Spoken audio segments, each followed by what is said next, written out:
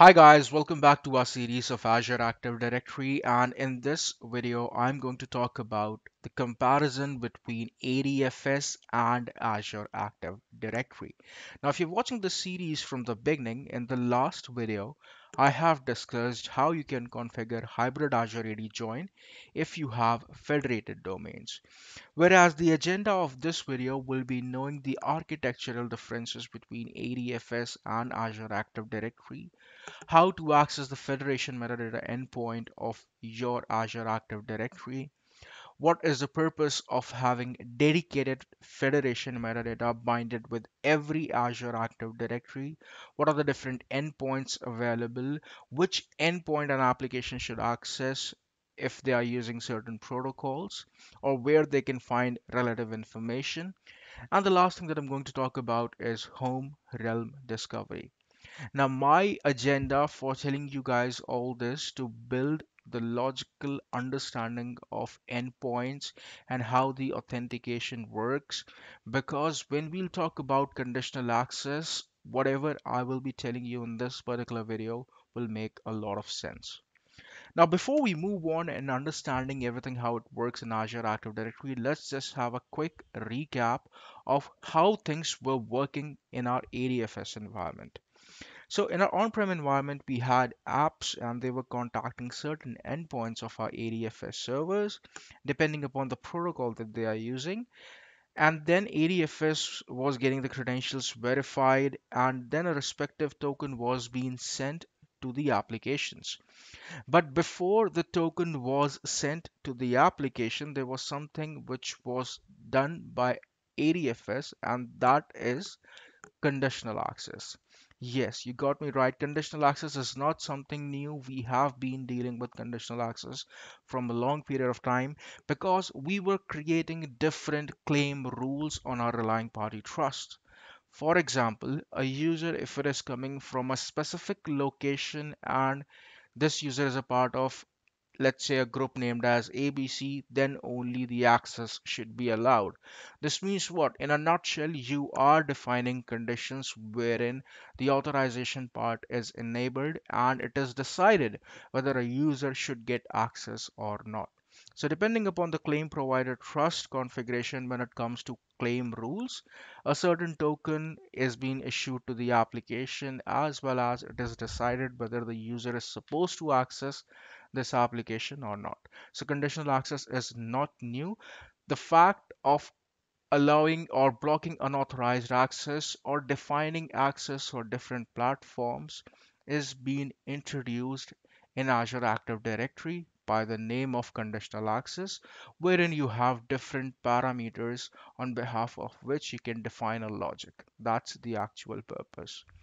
But if we talk about our on-prem environment from this particular deck, and if we talk about ADFS getting combined with Azure Active Directory, what all we were getting? We were getting directory services wherein we were creating user objects and group objects, as well as our ADFS was acting as an identity provider for those applications who understand claim-based identities. That means any application which uses, let's say, SAML, WS-Fed, OAuth, or OpenID Connect, they can contact ADFS to get the authentication completed. But let's say we have two different organizations, Contoso and Test. What is the traditional environment that they will have their own dedicated AD and their own ADFS servers? And the best part is that both of their ADFS will have different endpoints. That means their environment is isolated. The ADFS of Contoso will have different endpoints. The ADFS of Test will have different endpoints. And the fact is that they can have a trust in between, but if we talk about the initial point, there are two different environments. And the best part is that Contoso.com ADFS will be able to serve authentication request with the same potential what the ADFS of test corporation has. Now, what do I mean by this? That Contoso can have n number of applications which are contacting Contoso ADFS to get the authentication done. The same scenarios apply for test as well. Test corporation can have their own dedicated applications which are getting used there in their enterprise, and they have to contact a test ADFS and the authentication will be done. Now, if we give this process a term which is very much relatable, you can think of this as identity as a service, which Contoso and Test were providing to all the applications which are contacting their own dedicated ADFS server. Now, why I'm emphasizing so much on this term, which is identity as a service, because whenever you will read any article of Azure Active Directory, this is a very common term that you guys might have read. One more common term that you guys might have read is Azure Active Directory is Microsoft's multi-tenant cloud-based solution. Now, without making it complex, let's understand this from a simple English statement, and that is multiple here means that there are n number of directories which are created in Azure Active Directory as a service, and every directory is isolated. Just replace tenant with directory keyword, and cloud based means no infra required. So you don't need any on-prem infra to use Azure Active Directory. And solution here means that Azure Active Directory is capable enough to provide you directory solutions. That means you can create user objects, group objects, or different kind of objects, as well as your Azure Active Directory can act as an identity provider or SDS. So this is the simplest term of how Azure Active Directory is being presented or is being used from different service perspective, what all it can do. Now let's try to relate Azure Active Directory with ADFS, and then it will make a lot more sense. So these two corporations that we had, Contoso and Test, they have subscribed for Azure Active Directory, or they have subscribed for any of the Microsoft Online Service, and Azure Active Directory is created by default. If we talk about our on-prem environment, we have dedicated links. That means we have dedicated endpoint of our ADFS org specific. But what will happen when Azure Active Directory is created for these two corporations? The very first fundamental that we know is that in Azure Active Directory, there is no trust between two different directories.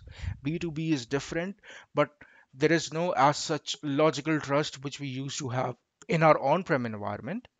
But the fact is that out of the box, Azure Active Directory will give you the privilege to create identities, users, and groups, and n number of different objects. But when we talk about this from an authentication perspective, apart from giving you the privilege to create identities, there is a dedicated STS instance binded with every Azure Active Directory. Now, what do I mean by this? That when you create an Azure Active Directory and when you create user objects, when any user tries to sign in, the very first thing that you will see that let's say that the user is trying to go to portal.azure.com. The link that you'll see in the top will be login.microsoftonline.com, but that doesn't have the custom branding that you have embedded. That only comes when you type your username and password. And that is something which will make you let you know that what do I mean by a dedicated STS service. As of now, just think of this as whenever any company subscribes for Azure Active Directory, every directory has a dedicated directory service. That means you can create user objects and you can create identities. Similarly, they have a dedicated STS instance as well. Now, to make you guys understand what I am saying, what I'm going to do is I'm going to switch to portal.azure.com, and then I'll show you how you can find all this information. So this is my browser, and now what I'm going to do is I'm going to type portal.azure.com. Now I will be redirected to an endpoint which will have common, as you can see, it has common keywords. Okay, now what if I replace this with my domain name? what you will see is the custom branding of my tenant is loaded. Now, what do I mean by this? That when I'm typing portal.azure.com, I'm dedicated or I'm being redirected to an endpoint, which is a common endpoint. Now, whatever UPN I will type over here, there is a process of home realm discovery which happens wherein this particular endpoint decides where the request has to be routed. So now if I type a domain which is federated, you'll see a redirect happening here because this common endpoint is redirecting me to my ADFS. But what happens if you will use a managed domain? Now, what you have to understand that for managed domain, the authentication is getting processed by login.microsoftonline.com itself. That's the reason why you see custom branding. Though it is showing common here, but if I do conceptswork.com, I'll get the same page. Now what I'll do is I'll sign in and then I will show you where all information is mentioned and how you can find all this relative information, whatever I'm saying. So understand this, that this is my Azure Active Directory and I'm creating user objects and group objects and different direct identities here. That means Azure Active Directory is providing me a service which is directory service itself, right? But what if I want to know how the authentication is working? How come Azure Active Directory can act as an identity provider? So for that, just click on endpoints and then check all these endpoints.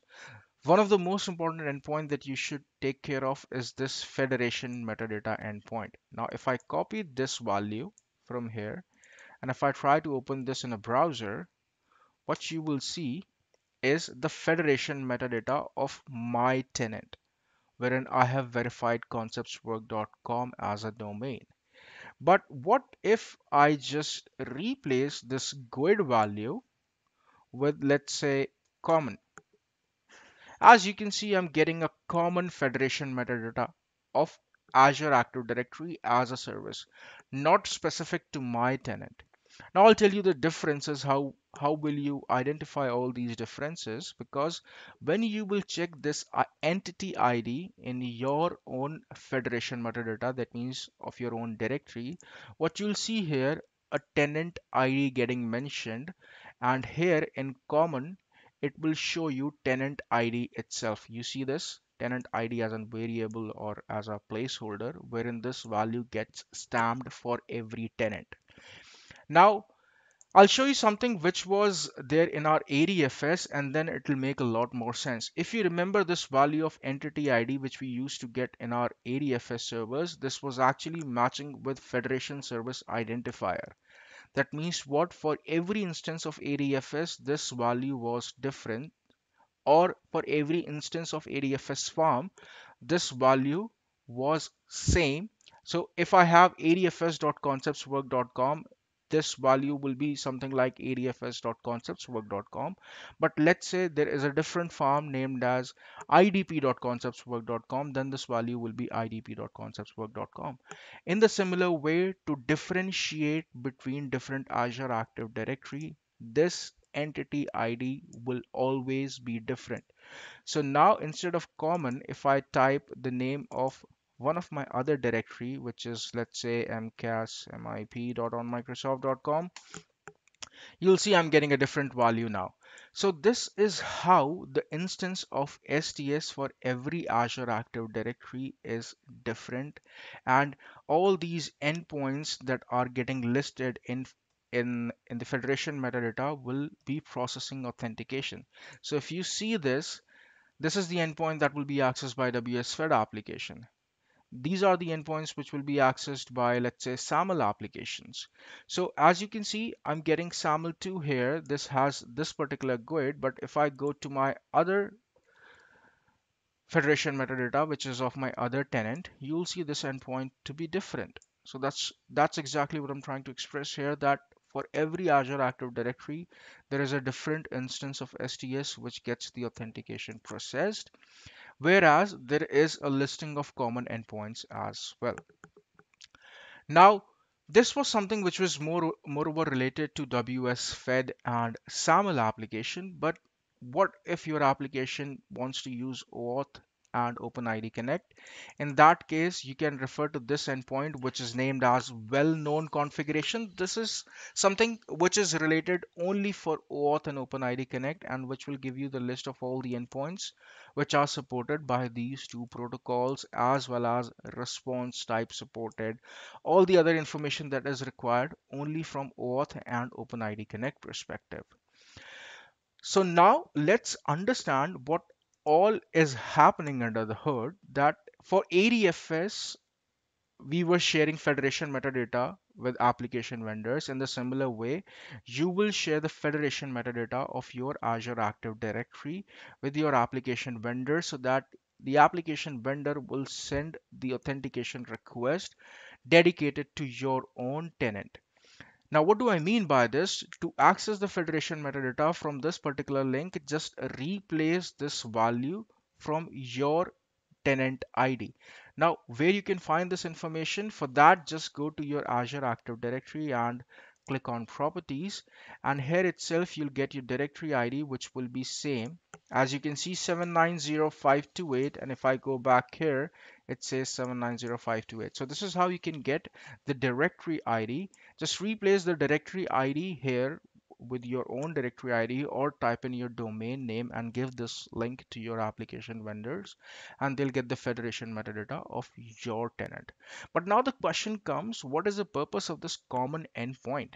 So common endpoint or common keyword instead of directory ID is actually used when you are planning to develop a multi-tenant application. That means you'll send the redirect to Azure Active Directory on common endpoint, and then depending upon the UPN suffix of the user, the request will be redirected to the respective instance of Azure Active Directory.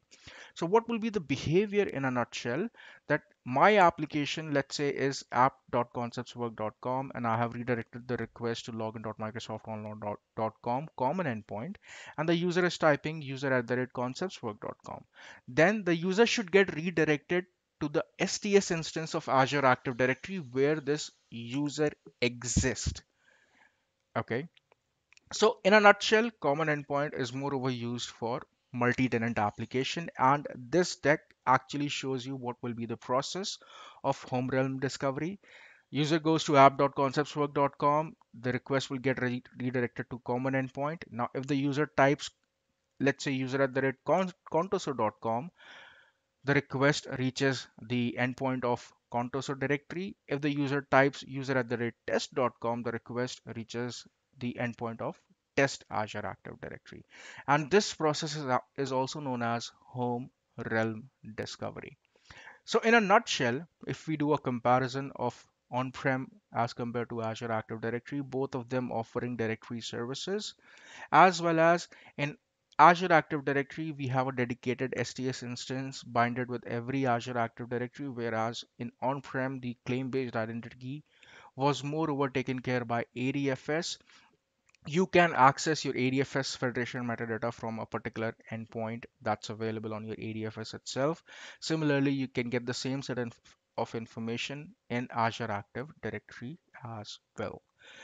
So let's talk about a quick summary of what all we have discussed. We have discussed the architectural differences between ADFS and Azure Active Directory, what are the endpoints supported, what are the protocols supported, and a simple authentication difference, how it used to happen in ADFS and now how it is happening in Azure Active Directory with the help of common and dedicated STS instance of every Azure Active Directory. In the next video, I'm going to talk about conditional access, an introductory comparison between how the conditional access was calculated in ADFS, what are the parameters, and how it will be done in Azure Active Directory. Thank you so much, guys. Thanks for your time. If you have learned something new, please feel free to subscribe. If you have any feedback, query, or suggestion, please feel free to reach me at learnconceptswork@gmail.com. Thank you so much.